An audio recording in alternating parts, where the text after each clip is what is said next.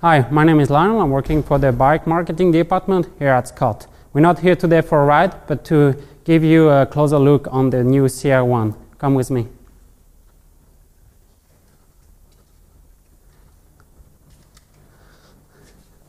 Don't watch out the mess. Here it's what we call the kitchen. It's where we do our experimental things. But let's have a look on the frame. Here it is, the new CR1. In Scott range, the CR1 is the performance comfort bike. Why comfort? Because we implement the new SDS. SDS stands for shock damping system. The goal was to minimize the high frequency input from the road.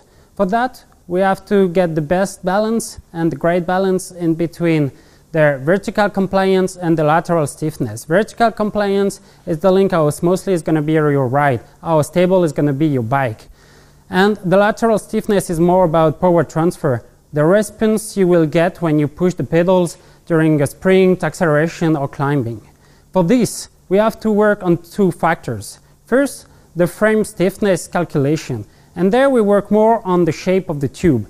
Here it is, the rear triangle, we work more on the tube shape, the forms, it looks like a muscle, and what we call the S-bend tube shape.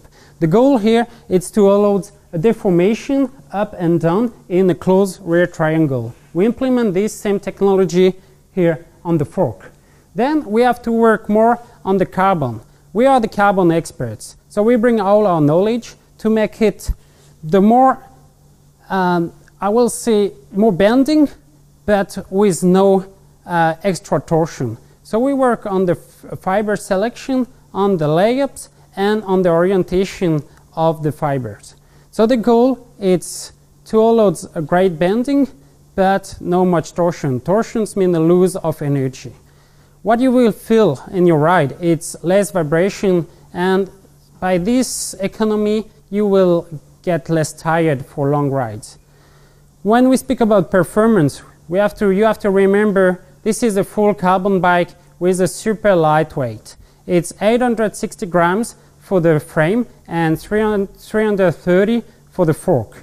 So that's why we can call it performance and comfort bike. If you want, just jump on, beat the bumps and enjoy your ride. Thank you.